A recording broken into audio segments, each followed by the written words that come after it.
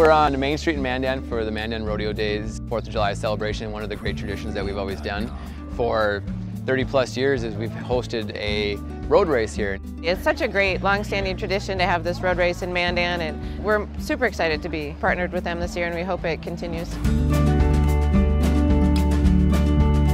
The race is a 5K run or walk.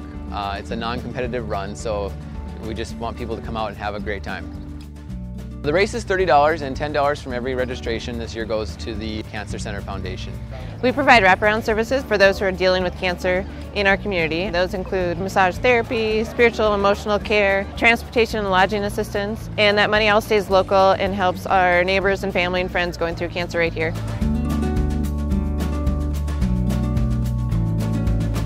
Me and my brother James, we ran for years in college and high school, so we love the non-competitive atmosphere.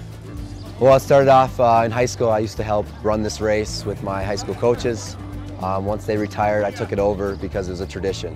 Then my brother started to help out and started to help it grow. When we started, we were at about 200 runners, and now we're getting close to 500 runners, and it continues to grow. We see a lot of returning runners. We see a lot of runners from across the country that come back home every year, and they do this race, and it becomes part of their kind of family tradition as they come home every year for the 4th of July.